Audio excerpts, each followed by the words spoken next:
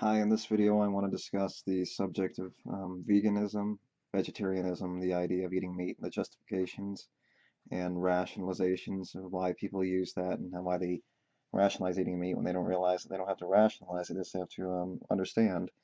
When you rationalize, you almost become the enemy when you start rationalizing why you need to eat meat, when you justify it and you almost do it based on a bunch of fallacies and false notions and untruths. Um, sort of like we were built to eat meat. We were forced to eat meat. It's something that we've been doing. We are meant to because why they're animals, religious reasons, religious rationalizations, physiological rationalizations like, oh, why do we have canine teeth? Obviously the cliches that you obviously hear all the time. We've been doing it for so long, therefore we can rationalize doing it all the time. Um, and we're not really saying that you can't eat meat. We're just saying you shouldn't. And if you do, we may try to stop you, and we might try to at least convince you. We can only do so much to convince you, but eventually the cause is going to come sweeping by. It's going to be something that takes control over when people come to their full senses and the reason. When they start realizing whatever it may take, a worldwide crisis, whatever it may be, before they realize what they're doing is wrong. And we're not asking to stop eating meat, just don't pass it on and don't rationalize. Eat it if you want. Try to stop yourself, and it's on a lot of the work is on the people that are trying to convince the others to not eat meat or whatever it may be. It's on the person that's arguing or trying to convince. It's up to them to do the convincing. At least to get the idea in the head for the convincing to take its seed and try to take control of the person or the idea in a person's mind. So it's about convincing and planting the seed, and that's obviously up to the responsibility of the person trying to spread the seed, trying to convince that person because they're the ones trying to spread the idea. Therefore, the seed needs to be laid in by them, at least as an idea, and it could sprout in any way it can or be completely deadened or eliminated. But the idea relies on the seed spreader, or the person trying to convince the other person to do what they need to do. Um, so regardless, that and also the fact that um, if you do eat meat, it's not too much to say that if you realize that you still can't help yourself, living with a little guilt would not be something too much in my circumstance, especially if I already eat meat. And I deserve whatever guilt I do get if I happen to eat something like that. So if that's the case, I deserve whatever I have imposed. So if I do that, I deserve all the guilt in the world. So if I do eat some kind of flesh product, I deserve whatever it may take to rationalize me eating it. But it's not a rationalization, it's making up for it. But that still doesn't take away the fact that it needs to be prevented. And that doesn't mean you can't keep fighting, and that's a fight that you need to keep on fighting regardless. Um, so it's a fight that needs to be won gradually or whatever, as long as the winning is taking small steps in the right direction. Even if you take 2 steps back and 5 steps forward, whatever it may be, it's about a gradual increase in the right direction, and that's obviously where it's going to naturally be going, and that's the difference between the facts and what should be happening. What should be happening is in line with the facts. That doesn't mean that everything has to happen according to you. It's going to be weeded out with you. We're just asking to have some slight obligations. Regardless of that, it's going to be heading that way. Regardless, for like people not having children as much, regardless of the reasons, it's going to happen naturally in a certain way, and that's the way it's going to happen, regardless of what we feel is right or wrong and what you feel is right or wrong. That doesn't mean I'm not right and you're not wrong. But wherever the tendency happens to be, the tendency is going to happen to go in that direction, like not believing in a religion, moving beyond that, and not having children, not eating as much meat. We're all tending towards those directions slowly but surely, gradually, steadily and gradually. That's going to be the thing that happens. Those are the tendencies that are going to be at least happen socially in the progressing areas of this earth.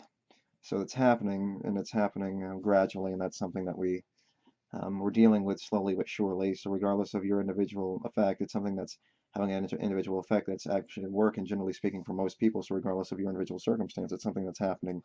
It's a tendency that's happening. So regardless of what you're doing and what you feel the obligation towards, it doesn't matter if you do it or don't not do it.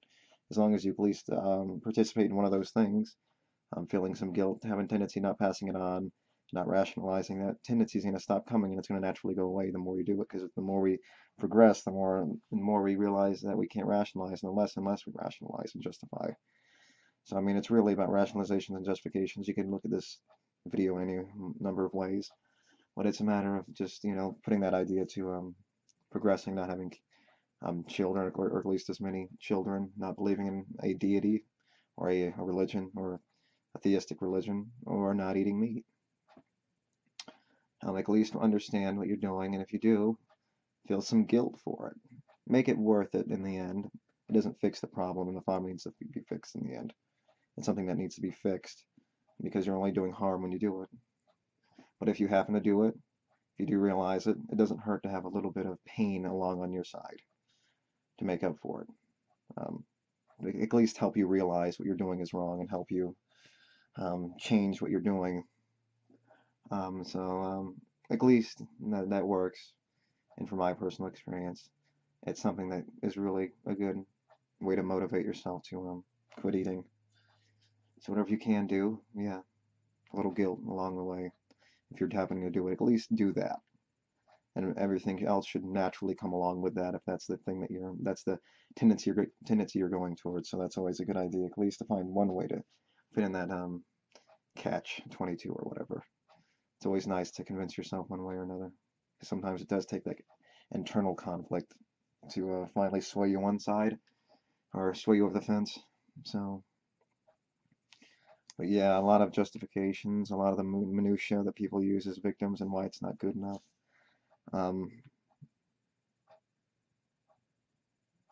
Yeah, I don't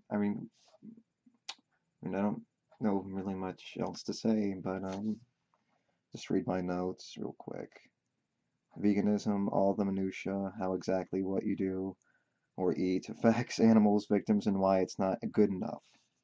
So yeah, it's not good enough for the rationalizations. I mean, a lot of people, it really just boils down to rationalizations and why rationalizing why you eat certain things is not good enough. Whatever excuses, especially when they're wrong, you can rationalize and have a point, but the rationalizations are obviously caught off by a catch, and they're always generally wrong.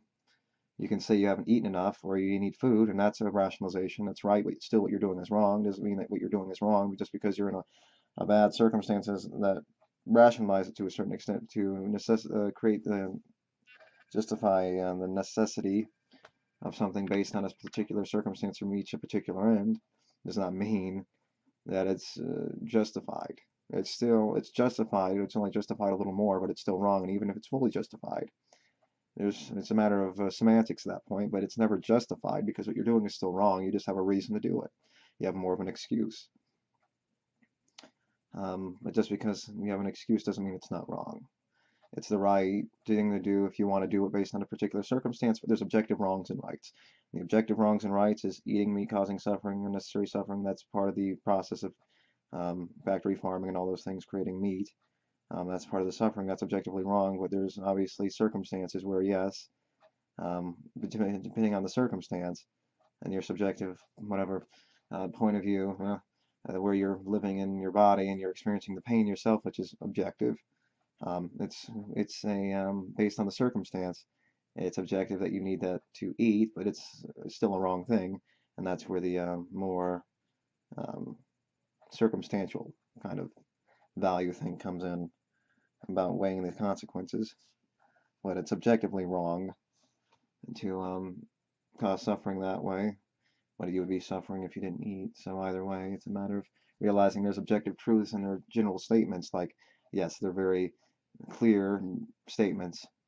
Value exists, suffering is bad, suffering sucks. That's obviously a bad thing, and all these other things about finding the minutia and going through it and rationalizing and understanding why you would do it regardless of the rationalization.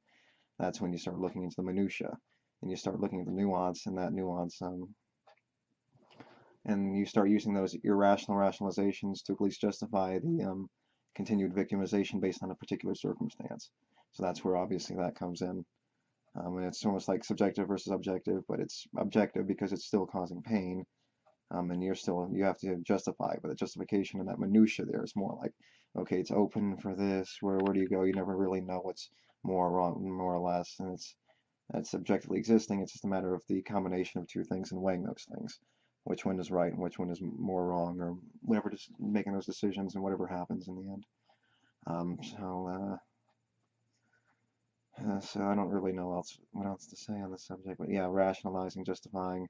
No need to rationalize, no need to justify. Just recognize what you're doing.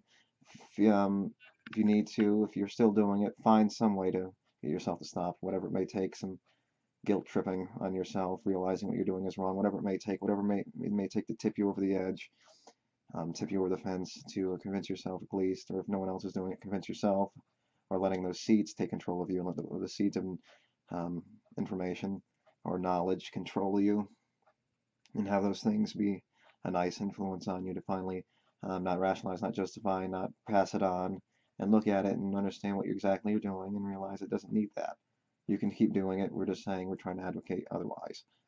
Um, and it's the objectively right thing to do. So in the end, because it's part of that process, but everything's part of the process. But that's obviously a very overt one that can be changed by a systematic change in the way that we function as a society. So it's something that we can realize. So you can't change anything. Well, yeah, you can because you're part of that change every day. You're changing every second. You're changing every moment. So yeah, that's happening regardless, and that's a systematic change that we're on the same level we are, that we can make a difference in, and we can change the suffering. It does go up and down. I mean, that's something where we can understand. We can objectively change going up or down. That would be going up, positive. We'd be doing more good. It's a good thing, but it's obviously good just by the elimination of a negative, and that's the only way we can really function. That's the only way reality works. So regardless, that's really all there is to need to say on the subject. So I think that's obviously, like I mentioned, don't use any of those excuses, and understand it's we're not being as harsh as it may seem. So don't take it personally, and realize you don't have to object to it by reinforcing the same ideas you had before. Just realize what you're doing and do your best to convince yourself that it's not worth it. After at least trying to, if all else fails. So it's always a good idea to avoid that. No need to rationalize in any circumstance, but especially in these circumstances where it's more overt, such as eating meat and understanding veganism and vegetarianism and how you can obviously live with other things. Like there's all sorts of foods you can eat that don't involve the body parts and the flesh of an animal being ripped apart and put into a grinder and turned into all sorts of meat products, flesh products being spit out, and realizing just exactly what you're eating isn't all that healthy or necessarily good for you. It's not really tasty, and if otherwise, if you didn't get conditioned, a lot of these things are based on conditioning that you like them for. If you weren't conditioned to these things, you'd find them disgusting. Sort of like the jump. You think the jump from eating potato to beans. Say you don't like beans and eating potato is bad. I mean, you like potato, but beans are disgusting. If say you went from eating pasta to meat, it'd be a bigger change, because if you weren't conditioned to like it, if you weren't conditioned to like beans, the conditioning would be even worse to try to find a way to like meat if you weren't conditioned to like it to begin with, because you'd look at it and you'd say, God damn, that doesn't look too tasty or appetizing. I'm just conditioned based on societal standards and how I've looked at the certain particular food products I've eaten. So all these things are kind of unnecessary. Conditioned, all of a sudden you like it. Acquired taste, whatever it may be. But it's something that you would take a considerable jump if you weren't conditioned to like it. So if you're conditioned to be a vegetarian or not to eat meat, then obviously eating meat would not be a natural thing to do. But it's not a natural thing to do. Natural, by evolutionary standards, it's not a natural thing to do based on our part.